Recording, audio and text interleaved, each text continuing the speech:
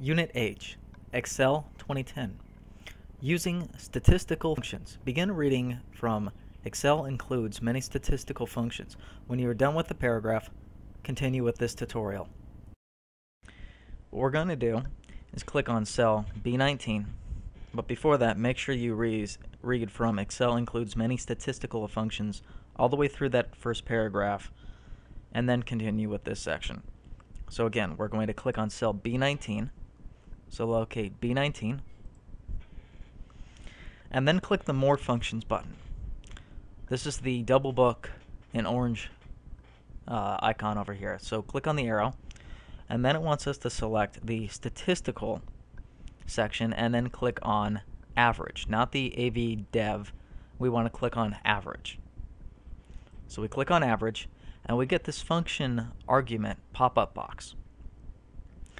The function argument dialog box opens. You use the dialog box to specify arguments you want to include in the function. In this case, you need to specify the range in cells C6 to C13 for January sales. So what we're going to do, well, it's highlighting and selecting, say, select number 1. It wants us to select range C6 as shown in figure H11 and then click OK. So let's do this now. I'm going to move this off to the side. So select C6.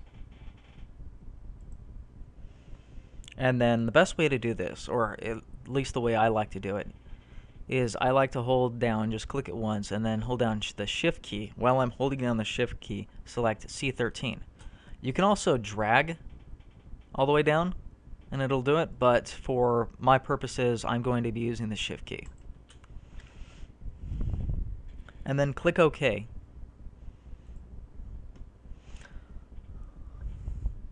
And now it's added the average in cell C6 to C13.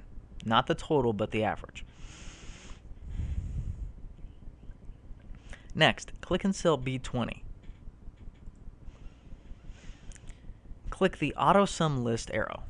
The Autosum is this little function right here. It can be found both on the Formulas tab and it can be found on the Home tab over here in a smaller version.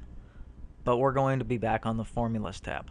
So we click on the Formulas tab, click on Autosum, and then it tells us to click on the average right here. So it's got short functions right here, or quick functions for us to add. So we click on average, and it says, what do you want to do the average for?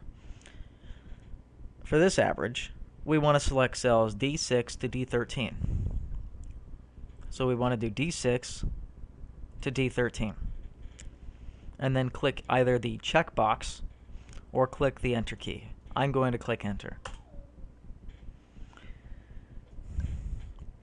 Next, click cell B21 if it's not already selected.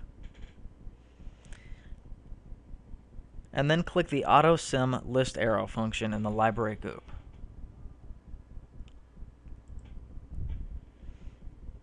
Click the max.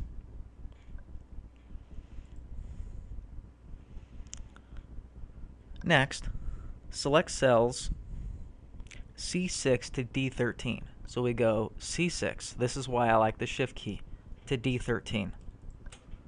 It's much easier than dragging, because you may end up dragging too far or too little, not enough.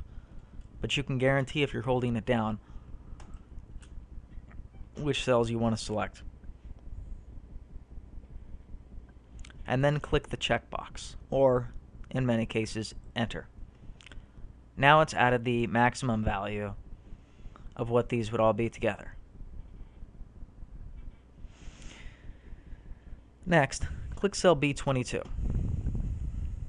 Click the Autosum list arrow again, and then click the minimum option, which is MIN.